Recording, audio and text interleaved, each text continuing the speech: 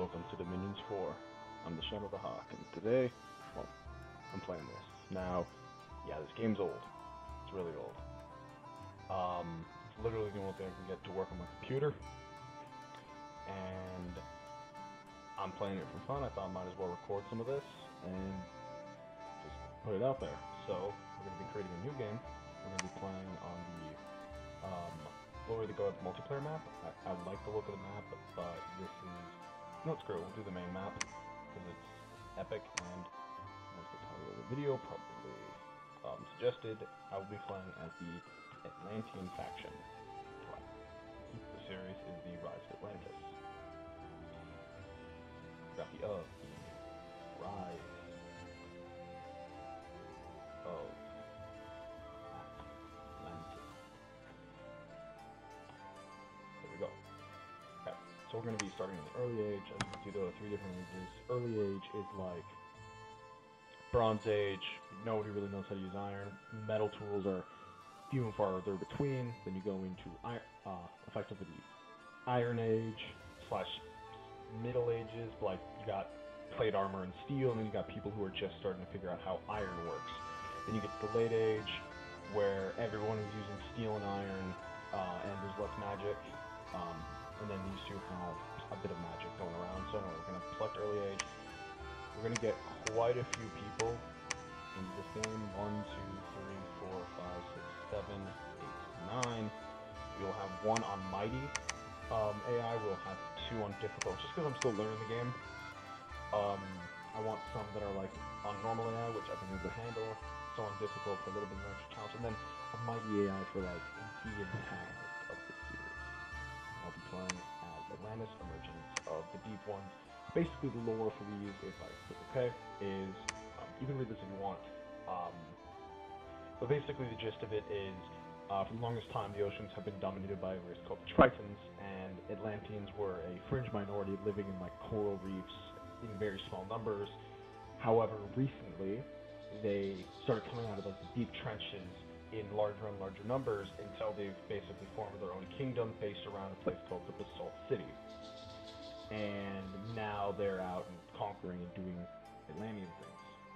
So if we look down here, they're amphibious, meaning we can go in water and on land really, really easily. The military is very much rooted around their light infantry and their shock troops. So with that in mind, we're basically going to have a lot of chafe units with some heavier units basically punching through the middle is the way I'm probably going to play this. And their magic, earth, water, fire, and astral. That's basically self-explanatory. That's the type of magic that they have access to. And then our priests are powerful. That basically means our ability to spread our religion and our ability to buff our holy units is super, super simple. No missile units, we can negate that once we get on land.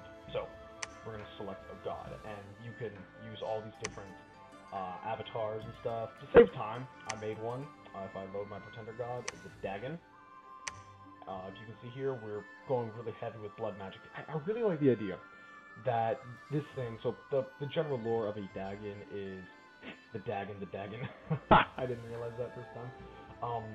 But so the general lore of this is it's a beast that was sealed away at the beginning of time, and with the leaving of the original god, it is basically crawled its way out of the depths and is now wreaking havoc upon all of creation. Actually, is there a way for... No, I can't rename. Okay, so he's just the Dagon. That's so stupid. And I really wanted to go heavy in with that theme, so I basically gave him as much blood magic as I could possibly give him. And then also a lot of chaos, a lot of magic drain. The idea basically is he is this chaotic, evil force that is feeding upon the realm around him. And the Atlanteans follow him because he is their ancestor, he is their progenitor, he is what gave them life in the darkness. So we're going to select the Dagon. We're going to have 1 starting province. All of this is going to be basic. Down here, we're going to switch story events, just to like make things a little bit more interesting. You know, give that little bit of a story to different provinces, and really change up the way I'm going to be playing the game. Then we're also going to have Thrones of Ascension. This is basically how we're going to win. I'm not going to get too much into the other types of victory for this series. I'm going to leave it at 7. I will, however, get rid of a level 2 throne, and I will replace that with a level 3 throne. The idea that, okay, so you can hit all these level 1s, or you can secure that level 3, but you're going to have to use all the military assets taking a level 3 drone has and also securing it from all the other people, or do you want to spread out and try to get as many lower level thrones as possible? It's up to you. Well, me. And I will allow renaming, because I like the idea of, it's like that one dude really, really shows himself, I can give him a title, for example. Or if any of you out there want to be a part of this series, just leave a comment. That's all I ask. Leave a comment with a name suggestion, maybe a little of a biography, give me an idea of the character that's being played. And yeah, so we're going to load in, and it's going to take a bit to create the world because of how big it is, and I will get back to you once that's done. Back. So, the Dagon, god of Atlantis. In the beginning, there was chaos. Out of chaos rose worlds populated with multitudes of beings. Wars were fought, civilizations were built and crumbled, gods fought amongst themselves until one guy came and took great power and enlightenment, and basically got rid of all his rivals, and now Age of Chaos has ended, everyone is happy. Lovely story. Well, it gets bad, so the Supreme God left, and in that confusion, bastards like the Dagon have woken up, or have thrown off their yokes, and have decided it is time to take over. So now, we are in a time of great strife and suffering, a time of magic unequaled, and we like to call this the Ascension Wars. So here we are. We spawned in the middle of the map, which could be fun. That sounds like it's going to be fun. And as you can see, we're in the ocean because we're Atlantis. Now, as you can see here, I've got a pair of commanders, I've got a scout, and I've got a coral commander. And if I click on here, you can see all the different stats, like their weapons, their armor, the individual themselves, which is like a high-trained shambler, and then all these like special abilities that come with their equipment and natural abilities. Over here, as you can see, we've got all these different tabs that I can select on, like research, global enchantment, etc., etc. If I ever have to explain what these do, I will. Then we come down here, and these are all the benefits that this province has. So if I jump like over here, for example, I haven't scouted out these provinces, so I can't really say what's in them and what's not. And this also includes things like buildings, as well as these magic sites. Now, if I jump in to my recruitable units, as you can see, I have a lot of different things. And if I were to play a different faction, like, say, Airmore, which is sort of like the Romans, I would have a very different recruitment tree, not only based on, well, these are obviously not humans, but I would also have different types of units. Like here, as you can see, we have a little bit of light infantry and then really good shock troops. With Airmore, you have different variants of line troops. Some are kind of crap, some are decently good. Very minimal in the way of shock troops, at least the way I understand them. And then really, really good cavalry. So anyway, talking about that, I've figured out how I want to go with this recruitment. I'm going to start by getting a Mage of the Deep. This is my basic caster unit. They're able to do magic and stuff, and I'm going to get them because I want a unit that can begin research as well as cast magic eventually when I get around to that. And then for my soldier recruitments, I want these guys, these living pillars, which are super, super good early units. However, I can't recruit that many of them. I can only get 2, and I want to avoid getting too many of them. So we're only going to get 1 of them for now. We're going to get a few of these Warriors of the Deep because I want a decent amount of shock troops. And then I'm also going to get a bunch. I'm going to get a few of these Deep 1 Spearmen just because I want to sort of keep with the idea that Atlantis is where all the Deep Ones are coming out. I'm going to play this a little bit narrative. So like if I have a fort on the coastline, for example, I will recruit some of the more basic Atlanteans. But everything out of Atlantis, I'm going to try to keep to these Deep Ones just because it makes sense. You know, the things coming out of the trenches would be the Deep Ones. So we're doing that. I'm going to send my scout out to, scout around, see what's going on.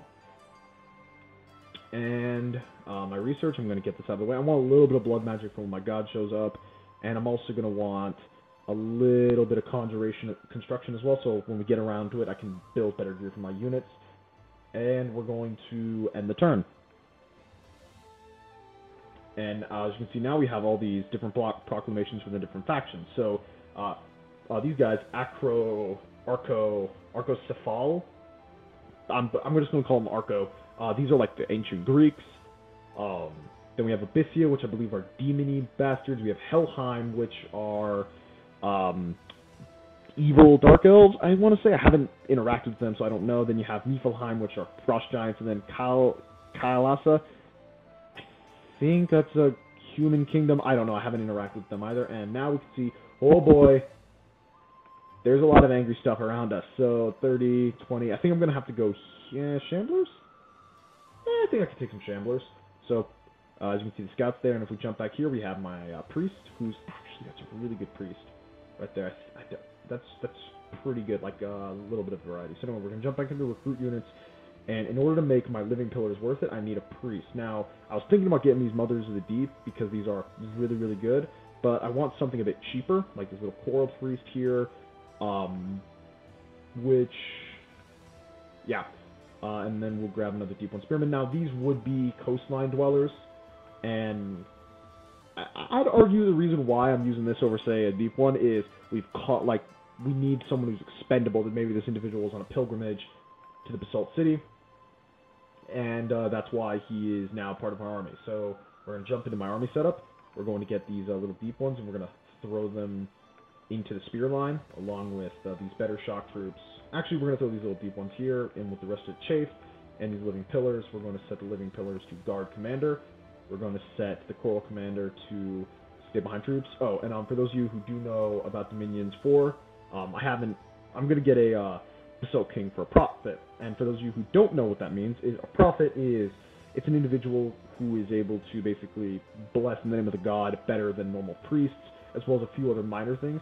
I want to do a Basalt King for narrative reasons, and also, I don't want a individual who is solely a melee-focused individual, because I want to be able to, like, put them in the back and still let them be effective, and not lose out on them being a prophet, and, yeah, it's just, I could probably explain that better, honestly. I'm not going to try to. Anyway, so we're going to end turn. And alright, Vanheim is normal elves is what I want to say, and the Yomi are like the Japanese demons, Oni, and then like the various like slaves. And we have Atlantis, 5 death gems. A few magic gems have been found in the black algae covering the floors of a torture chamber. Ah, yes. We just randomly found these purple gems in our torture chamber. Okay. So yeah, now we have a good little force of units. Let's get everyone... No, bad. Get up here. And then, my pillars. The Coral Priest, if we jump over to you, I want you to cast Blessing, and then you just stay behind troops the entire time. Actually, no, you... no, just cast spells. There we go. Alright, so now we have this force. That's 40 units jumping in to deal with these War Shamblers. I think that we should be in a good enough spot to deal with that little province. So we're going to jump in and deal with them.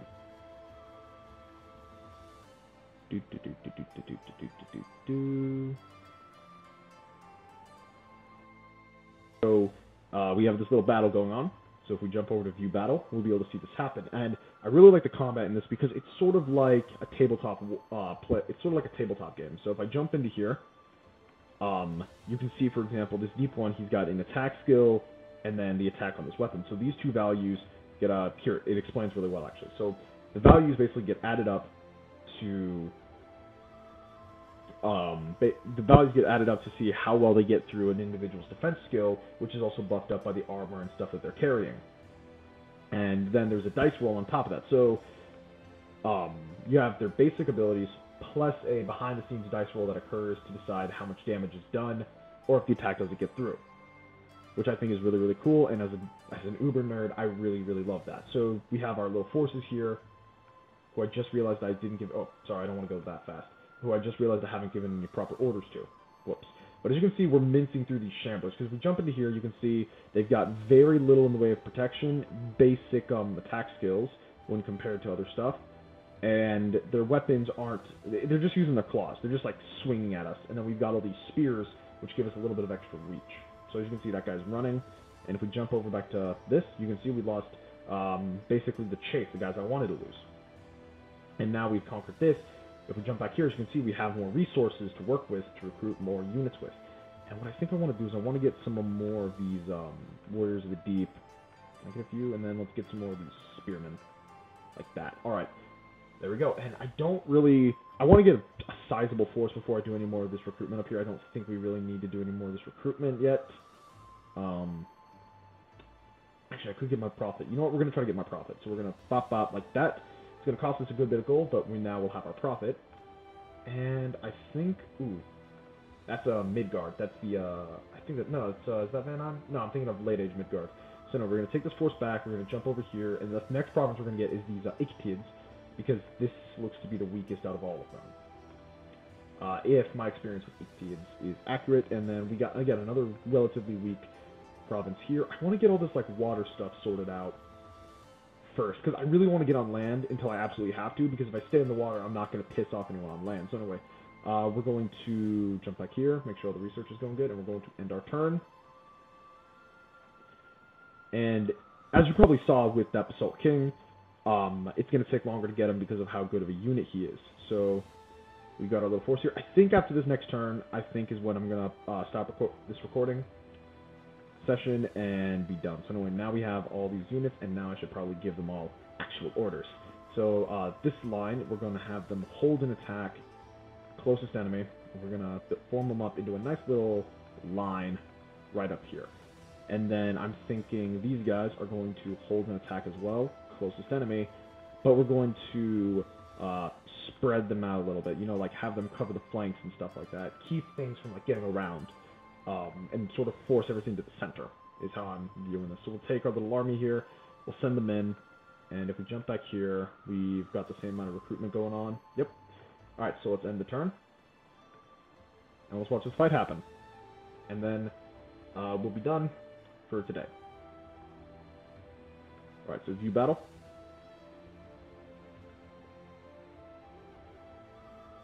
So as you can see now, they're in like a line formation. And we put the chafe up front, so they'll be able to like take a little bit more of the damage from the actual units I care about losing. And as you can see, we're ripping through these bastards like they're nothing. And then now we've got the actual guys with shields and armor. If we jump in here, they're using turtles, which makes sense. And look at these ugly fish bastards. But yeah, if push comes to shove, there'll be a good sheep force that we can build up on the coastlines and send up on land if push comes to shove. So as you can see, we've minced them. Did we suffer any major casualties? We lost a deep one, we lost a warrior of the deep, and we lost 2 of our deep one spearmen. That's fine. Alright. So, one thing I forgot to mention is defense. Other people can attack provinces, and if you build up defense in these regions, it's going to be harder to attack them. So we'll just get those 2 up to an acceptable amount. And now we have Ogotai, who will become the prophet. And now with all these extra resources that we have, I think it's time to start trying to get a few extra living pillars out of our recruitment. So we can get another one, some more warriors of the deep, and then some more of the chafe, like that. Alright, I think we're good for today. So again, if you enjoyed, leave a like and leave a comment. And if you, for whatever reason, want to see yourself in this game, probably getting killed under my poor orders, just leave a name of a character that you want named. It could be just something as simple as Dave and what he is, like a mage or a commander, and I will name them accordingly. And if you have something very specific in mind, again, just leave it in the comment. So, yeah, have a good day.